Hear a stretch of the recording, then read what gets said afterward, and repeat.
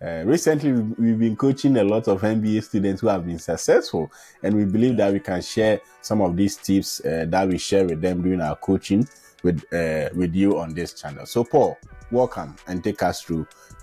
Why do you think most students are rejected, especially those coming for MBAs? Yeah, that's a very, very, very, very important thing. It seems as though a lot of our friends are very interested in MBA programs, but that's the trend that we are observing. So I'm going to share 6 things that we wrote here together. And I will try as much as possible to go as deep as I can, but certainly we cannot make this video a very long video. So if you have any further questions, feel free to reach out to any of us later on, and then we can further explain, or if you need personal help or anything like that. But here are the 6 reasons why we think it is becoming increasingly difficult for MBA students, especially our African friends, brothers and sisters, to get their visas approved. Number 1, a lack of understanding that the MBA program is a professional program. It's a professional program primarily, in that it is not an academic program. It is a professional program in that most of the people who are coming in directly from their various professions. So maybe they're management, they are in management at the bank, already professionals in various health and whatever sectors that they already function, right? And so their connection and the reason why they are coming into this program is for an explicitly professional reason. Again, when we flip that same conversation, these MBA programs within the US, Alfred, as we have discussed many times, are designed to meet these professional needs, right? They're designed to meet these specific professional needs, right? Of course, some programs have research components to it. Yeah, and Paul, even with the research, as you said, it is geared towards a specific professional goal. For example, in the banking industry, in the oil and gas industry, in the human resource industry. So your research is basically like a project analysis to advise professionals in their field, right? So most people in MBA directly go into the industry. That's right. Hardly will you find an MBA student going into teaching. Of course, they go into teaching, but most of them go into banking, they go into finance, they go into insurance, risk management. So the purpose, as you said, is specifically for industry-based people. Yeah, that's right. And the reason why a lot of people don't get the visas is because they don't understand this very basic expectation, and they come in straight from undergraduate with maybe a very high scoring GPA in business and with very little experience, and they think that it is possible for them to get into MBA programs here. You may be able to get the admission, and I even argue that most people who get the admission with this background, with a lack of professional background, they get it on a conditional basis. They are always advised to maybe take extra courses in some fields, or do something extra to make their acceptance full and complete, right? So the lack of a professional background makes your responses to questions like why an MBA very shallow, because you've not been in an industry setting enough to be able to have a clear, sharp reason why an MBA is going to prepare you again for the professional world, right? So consider, first of all, the purpose of MBAs, especially in the US. Consider your own interests and ask yourself, do they match? And for us, the key thing here is professionalizing, working in a concretely professional environment. I won't say more about that, because if not, this video is going to be very long.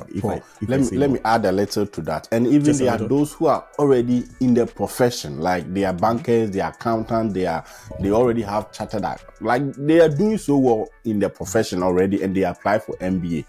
Yet they are not able to articulate why the MBA will help them fulfill their professional needs. Like, that's right. Why do you need an MBA as a banker? You need an MBA because you believe MBA will prepare you to take up a management position. That is not what MBAs are meant for. It's different. When you take up the management position, what will you do? With the MBA, like, how would the MBA prepare you as a good manager to respond to organizational supply chain demand or whatever?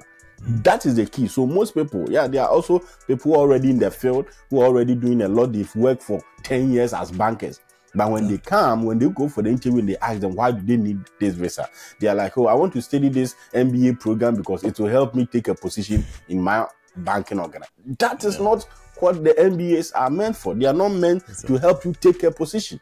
That is a peripheral. Yes, it's an added advantage. When you take the position, how would the MBA prepare you to solve real world situation?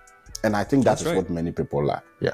That was actually going to be my second point, which is those already in the professional world, right? The first category was those who are not in the professional world. And because they are not able to articulate any professional reason why they want to get into it. My second point is those already in the professional world who don't talk about their experiences within the professional world, but they talk about other things that end up being irrelevant. Yes. So it's very good that you brought that up, and because you brought it up, I'm not going to go any further. But the third reason why most people get into trouble with MBA visas is the lack of funding. Again, it ties back into the reasons why these MBA programs are designed in the first place. It's because the program itself was designed for people already in the industry. And because it was designed for people already in the industry and they are being sent by their various companies, these schools don't have funds to give to students who are not being sent by their various companies and their various industries. And so it becomes difficult for you to get funds. And we have realized from our experience, of course, there are different people who get visas, but we have realized that the most of the students who get visas to go and pursue MBA degrees are either students that have been sent by their various institutions or organizations where they work professionally already, or students who have some kind of a substantial funds from the school themselves. And again, that's very difficult to do. Or, and students who have saved themselves, right? Students, for a period of time. Students who have their own money to be able to fund their own project. These are the three main categories. And I don't know how we can solve this, and we probably don't want to get into long discussions on how to solve this particular issue. But I guess the main point that we want to make here is, if you're considering an MBA, you should consider the financial implication as well, because the chances are 80 to 90% of the schools out there don't have funds for you. Yeah. Already. And Paul, the MBA too is really expensive. It is because very expensive. It is industry based. You are working internship with strong industries and all that. It's kind of expensive. There are also many students who fund their MBA with loans, and in those cases, remember the Harvard guy? He's basically on loan. Students from other places, North Carolina and all that, they had a loan, and this is because most of these programs, these students have industry expertise who have been working for a long time, and they're able to secure good amounts of loan. And because they have the experience in the field, the kind of job that they will secure after studies will be able to pay their loans. So they are able to properly secure loans based on currently what they are doing. Right. If I'm an accountant with GCB, or if I work with let's say Goy Ghana, and I earn a lot of money, I've saved something, or I'm able to acquire a loan, I should be able to prove that my work now and my work in future will be able to help me pay the loan. Yeah, that's right. Yeah. And I think that's certainly very, very important. So I guess the advice that I want to give people is, if you are thinking about an MBA, you really need to think about all of these sources. If you don't have the means of securing a loan, and it's not just about getting the loan approved, but it's also demonstrating that you're going to be doing something important professionally that is going to help you pay back the loan. So the loan repayment plan, right, is also very important. If you don't have that, you don't also have money saved, you're not also in an industry that is able to support you and give you the money that you are looking for, plus you didn't also get funding from the school, then it's like your chances of getting a visa is reduced drastically, and you probably need to reconsider your plans of doing an MBA. I think the fourth reason here is the lack of a clear study purpose and plan, which we have talked a little bit in the first point, which is, because you are not in an industry space, or you are not thinking deeply about the space in which you are professionally, you are not able to articulate professionally what skills and not what new ideas that this program is going to give you. And that's going to affect you. Similarly, having a very clear plan, right? What are you going to be doing with this degree afterwards? Again, promotion is not enough. Guys, let's take a pause here and advise people. Please, enough with the, I'm going to get this degree so that I can take up a higher position. Enough with that. It doesn't make sense. Just get it one step and for all, right? We don't get degrees only to get higher positions. That's not what the degree is for. The degree is to get degrees to solve problems. To solve a problem in an industry. Yeah. So think about the problem. Forget about your own selfish career dreams and positions that you're looking for. That will definitely come, right? But the main reason why you're getting a degree, in fact, think about this way. What is a degree? It's a certification of an acquired knowledge, right? And what is the knowledge? The knowledge is the ability to be able to solve a certain, a set of technical issues. So think that way and stop thinking about your own, growth and profession. That might help, but that's not very important for the sake of the visa. So having a clear plan, but what are you really going to be doing with the knowledge that this new degree is going to give you is going to make a huge difference in the way you approach your interview questions and eventually the decision that the VO is going to come to at your interview.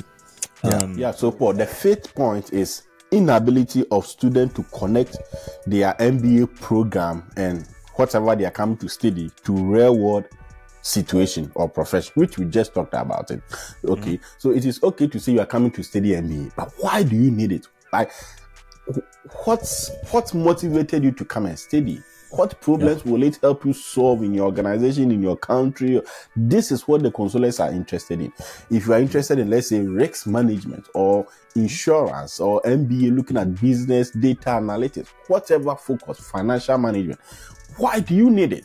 Right? I remember we coached a student who was coming for MBA, and she was a banker, and she talked about theft, data management, risks, loans, lack of loan payment, and he explained that the current banking system is not able to, it doesn't have a good database about its clients and how to trace who owns and where these people are. So they are always in debt. They are always struggling to recoup or get their monies they give to customers in loan. So he's going to study MBA with a focus on loan management, data analytics, and financial management risk analysis to be able to build a comprehensive database that can help the bank track its customers and see who, based on real data or hypothetical or scientific data or however she wanted to do it, that concept in a way that will mean that after school she's come to work with the bank, use the knowledge, create a kind of system, a kind of database software, a kind of tracking system that can help the company to track its customers and manage its loan. This is a very important reason to connect your MBA to the real world profession, right? In this case, this person is not interested in just taking position, but looking at how the MBA will help him or her solve the position. And the final thing, Paul, is that many people are not able to articulate why they choose a specific school to pursue MBA. Some people go for their interview and they come for they are rejected. Now they come for coaching and you ask them, why did you choose this school? And they have basically no reason. Oh, I chose this school because the school is good. The program that the school offer will help me get the right skills that I need. What program that the school offer and what skill will the program help you get? How will the program help you get these skills? These are the questions you should answer. It's not enough to say, I chose this school because I wanted to work with this professor and the professor will help me get this skill. No. Give a specific reason. Sometimes students will say, I chose this school because their tuition is affordable, or I chose this school because they were very quick in replying to my emails. Replying to emails. Assisted me. All of that is doesn't work. Okay, try and focus on real academic reasons, real professional reasons, something about the school that is compelling to the kind of research that you do. For instance, if I need to go back on the example you gave about data, right? This student who is very interested in data and a data management system that will help her company track, things that are lost in the process. One of the reasons why you might be able to, you might have chosen one particular school over the other is perhaps because this school has a specially designed track or resources or tools or softwares or technology that trains and prepares students in this particular issue, right? Yeah. And you believe that going there would expose you to one of the cutting edge resources and tools that are used to track data and manage data efficiently in a company as big as yours, right? That's one of the very solid reasons.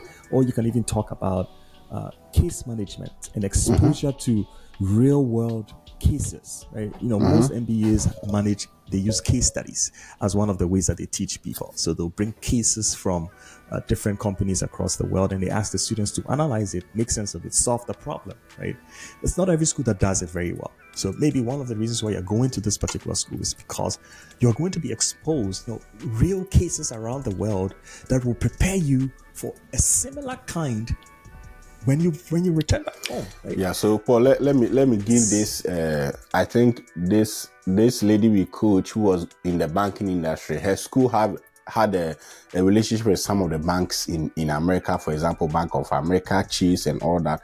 And her reason for choosing the school was that there's an internship component where students work on cases, as you said, on projects with Bank of America. So they look at loan management system of Bank of America and how Bank of America respond to loan management. And after doing this kind of project analysis, you write a research and recommendations on it. And for her, she is coming to this school because of this specific partnership, and that makes sense looking at her purpose of study and the reason she's coming to the school. That makes sense. Right. Everything is connected. You cannot give a reason why you want to study and the reason why the school will help you fulfill the reason why you want to study does not connect. Does not make sense. Disconnected. And yes, it's disconnected. And this is in this way you can connect, make good connection if you get the proper coaching, get proper preparation, get people who can help you connect the dots and even make your own story shine. There are some people who feel like they have to tell somebody's story to get their visa. No, your own story. Even if you are coming as from undergraduate studies and want to pursue a PhD, your own story can make it compelling. So if you need help, as we always said, email us and let's see if you have time or we are able to sit with you for a few minutes to help you brainstorm. We have talked about 6 things. Number 1, think about the professional nature of the program. Number 2, think about the funding. Think about clear purpose, a clear plan. Try not to disconnect the reasons why you want to study from a real world situation. And then the last thing is you have a very strong, clear reason why you apply to this particular school. And again, like Alfred said, if you need any help, please feel free, reach out. We'll see what we can do with the rest of our time that we have. We'll see you in the rest of our videos. We wish you all the best. Peace out.